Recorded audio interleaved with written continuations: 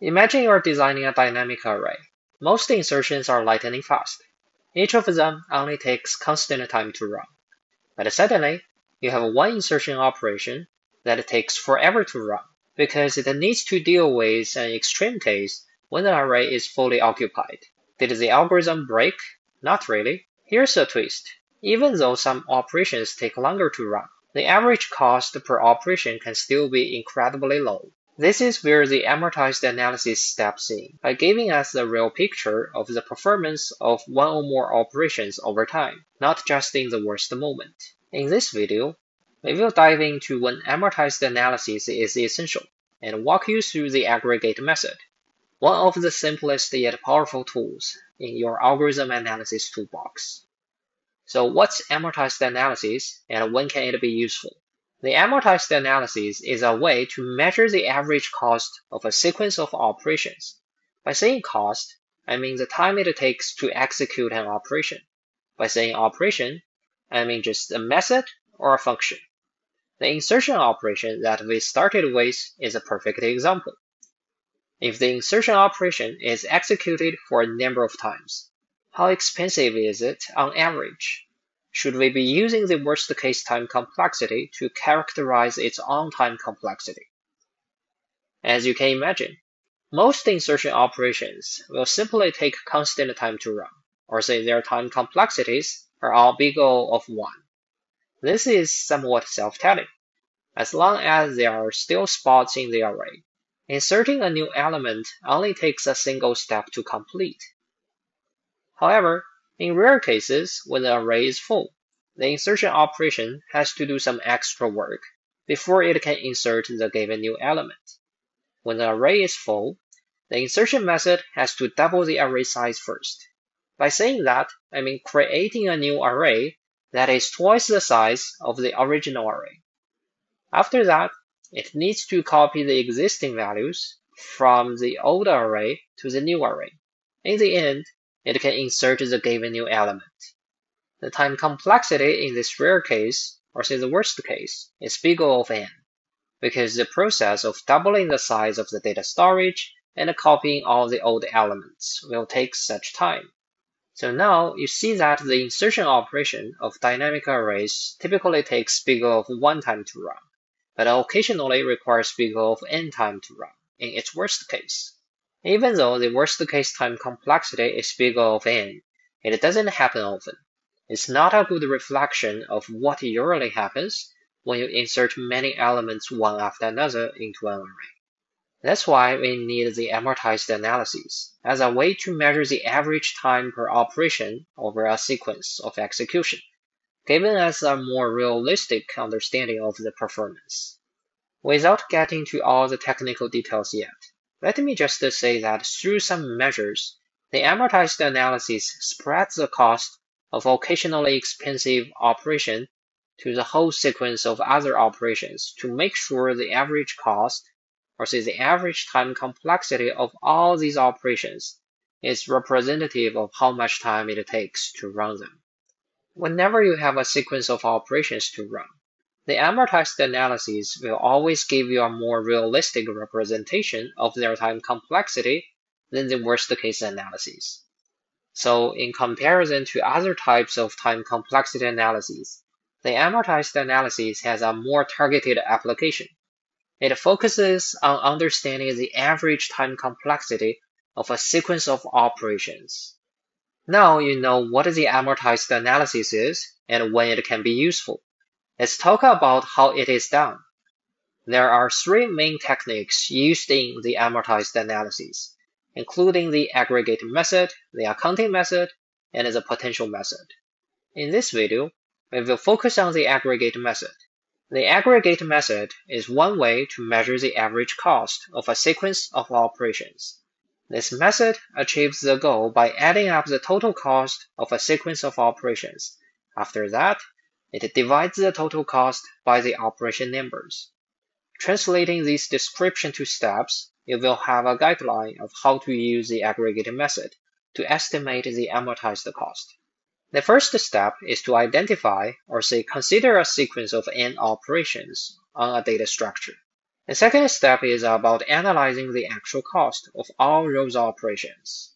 So you need to add up the worst case time complexity of each worst operation in that sequence and compute the total cost Tn. The third step is to divide the total actual cost by the number of operations. Let's apply these steps to an example to make sense of the aggregate method further. Let's look at an operation on binary numbers. The operation is named increment. So what does this increment operation do? Given an n-bit binary number initialized as all zeros, this operation flips the rightmost bit by adding a single 1 to that bit. If the rightmost bit is 0, it will be flipped to 1. However, if the rightmost bit is 1, then the increment operation will not only flip it to 0, but also propagate the carry to the left, which may flip more bits leftward. The number of flips represents the cost of this increment operation. An example of a 4-bit binary counter looks like this. There are 6 columns in total. The leftmost column represents the decimal number, and its neighbor column represents the corresponding binary number with 4 bits. Bit 0, bit 1, 2, and 3. And in these 4 columns, they represent each individual bit of the corresponding number in the same row. We count from the rightmost to the leftmost. So bit 0 represents the rightmost bit, and bit 3 represents the leftmost bit. The first row is the starting point with all 4 bits as zeros. When the increment operation adds 1 to the rightmost bit, it will become 1. That will lead to the second row. Now, in the second row, the rightmost bit is 1. If you continue to run the increment operation, it will flip the rightmost bit, and the carry of 1 will be propagated to the second rightmost bit, and that will lead to row 3. If the increment operation is run continuously, it will eventually have all the rows that are presented here. As you can see, when the increment operation is continuously executed, the propagation may lead to different number of flips at each step. The worst case scenario is when all bits are flipped. That happens when you go from the row number 7 to row number 8 in our example. In row number 7, all bits are 1 except for the leftmost one. When the increment operation is executed, the rightmost bit will flip, and the carry will flip all other bits. That's how you go from the row number 7 to row number 8. In this worst case scenario, the time complexity is big O of n. Remember n here represents the number of total bits. In other cases, the increment operation takes less and varied time to run. For example, in the case of the first row, the increment operation takes a single step to run, because it only flips 1 bit. In the case of the second row, the increment operation takes 2 steps, because it flips 2 bits. If you have a sequence of increment operations being executed, what's the average case time complexity per operation? If we use the worst case time complexity, I mean the big O of n, it definitely won't represent the cost accurately. That's where the aggregate method comes into play. To apply the aggregate method to this problem, we will follow the 3 established steps. The first step is to identify a sequence of n operations. We have already done that by analyzing that example. Just to clarify a bit, the n operations here, that number n has nothing to do with the n bit. They are 2 totally different numbers. If you think about the example we visited, the bit number can be 4, and the sequence number of the operations can be 8, like this. The second step is to add up all the cost of each operation. We will go with this example here. If we have a 4-bit binary counter and 8 operations, what's the total cost? When we discussed this example, we mentioned that the cost varies across different operations. but we didn't explore the pattern. However, we need to know the pattern of how the cost varies to figure out what they add up to.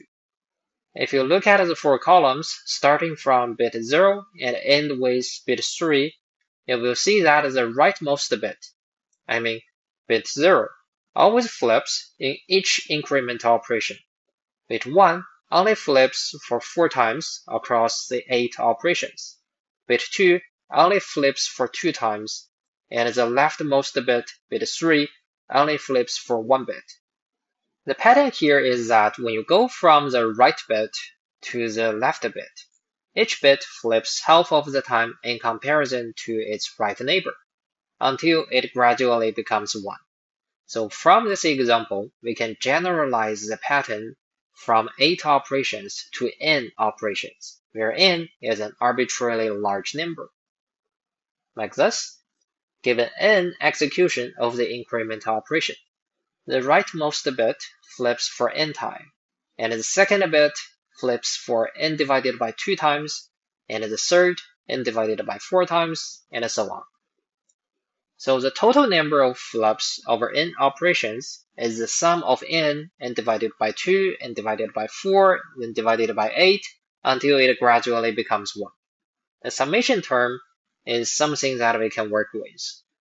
We can rewrite the formula, also the term, to extract the n, and the remaining part will look like this.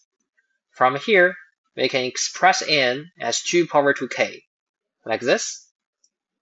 K here represents the highest bit position. Based on infinite geometric series, this part, in the round bracket, can be estimated to a constant number. So the whole summation term can be estimated to a constant number multiplied by n. As a result, we have the total cost of n operations. The second step is done. The third step is to divide the total cost by the operation numbers, which is n. That will lead to big O of 1. When you use n divided by n, that will give you 1. So, the amortized cost per operation is simply constant time. In this video, we covered when the amortized analysis is essential, and how the aggregate method, as one of the amortized analysis methods, is applied. In the next video, we will cover a different method of the amortized analysis, the accounting method.